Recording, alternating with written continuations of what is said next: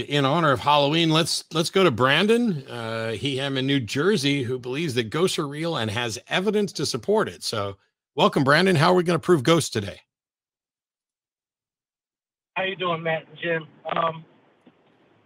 So I actually have actual evidence, a video clip that I'm prepared to send to email to you. Okay. And yeah, so you had a debate a couple years ago with the Jay Dyer. Do you remember him? Yeah. So during the video, I've seen something that looks similar to what people call an apparition. Now, I personally have had for myself to convince me that there's definitely an afterlife. Okay. And what convinced you that this experience proved that there is an afterlife? What was the experience? So, real quick, you know, I was a custodian at a gym. I was working overnight. I was cleaning in the bathroom. I saw a man walk into the stall, and he never came out again. I was so in disbelief, I walked in, just like walked all the way in to verify he was gone. He was not there. Okay. I mean, I've seen a girl's face change. I freaking heard my name whispered. Disembodied voices. I've had quite a few experiences and have friends that have even crazier experiences than that. So how do you verify that any of the things that you experienced are actually, that your understanding of that experience is accurate? Like, how do you know that you weren't hallucinating or seeing things or didn't have some sort of, you know, mental defect or chemical defect? Or how do you know that what you think you saw or experienced is in fact what was happening? Right. I got you. Well, none of those times was I under any influence of alcohol or drugs or going through any type of crazy depression. Also, I've taken pictures and captured things. So there's a lot of movies. I've experienced things with my own eyes. Yeah. So there's movies like Paranormal, blah, blah, blah. I don't know what. This thing that you saw in the video clip, what is it that you think you saw, and how could it possibly prove that there's a ghost? Well, I think I saw an apparition, and it looks like other sightings of apparitions that people call apparitions. So I'm comparing it to that, including the one in your video that you'll see once that's what I'm talking about, the one in my video. But the fact that you're looking at a video recording and you think there's an apparition there, that doesn't mean it's an apparition, right? That's correct. So how would we go about proving that what you think is an apparition is in fact an apparition? Well, I'd say it moves us closer in that direction of believing. So there's a whole idea out there that there are such things as ghosts and people have captured things. And when I'm looking at a debate that has nothing to do with ghosts or anything like that, and it's not a paranormal show, and I see something similar to what I've seen on paranormal shows or video footage that other people have captured, I associate that with the general consensus of what an apparition is. I agree. And it's perfectly understandable that you would associate it with that, but you can't call in and say that you have evidence to support that ghosts are real if your evidence is, here's just another thing that I think looks like a ghost, but I can't prove it. All right. Because none of those shows are convincing that they are actually showing what they claim to be showing in any way, shape, or form. None of them are convincing. What do you mean? Like, well, in the entire, what we mean is that in the entire history of human beings, there has never been sufficient evidence worth believing that a ghost has actually interacted with anyone ever, anywhere.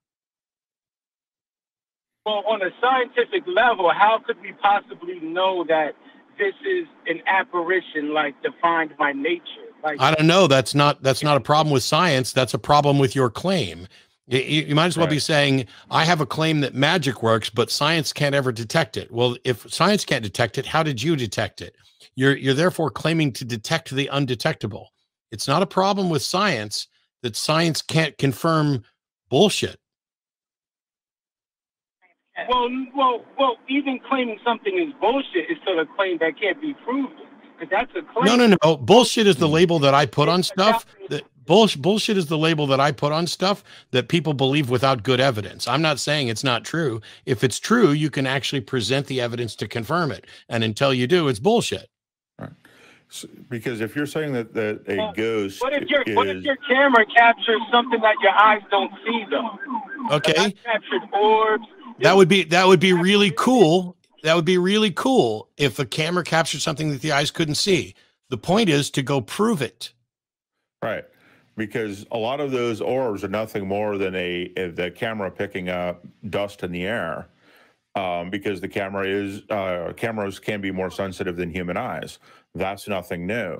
That visual effects happen through lenses is nothing new. That we try and interpret whatever we see is also nothing new. None of that proves an apparition. If you're saying that an apparition is a soul, then your first step to proving it's possible for apparitions to exist is to prove that souls exist.